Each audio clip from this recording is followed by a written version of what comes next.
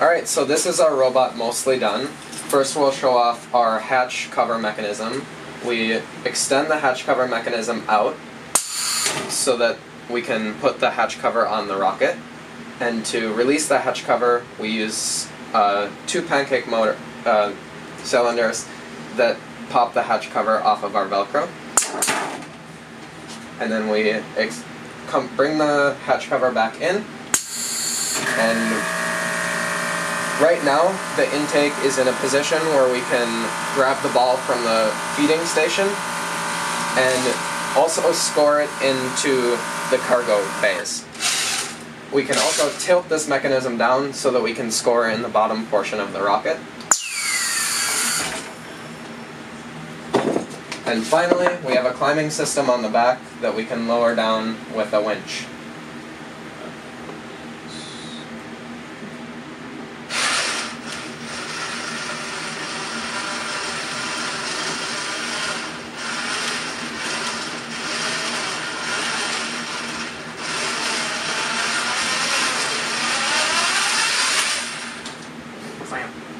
And then the climbing system clamps onto the top box with these pistons up at the front of the robot. Okay, now we're going to demonstrate our intake and depositing into the cargo bay.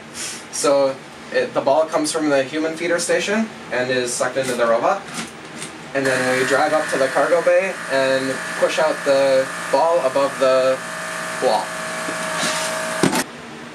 Now we're going to demonstrate scoring the ball in the rocket. So like before, we intake the ball from the human player station, and then our robot tilts down, and we can score into the rocket.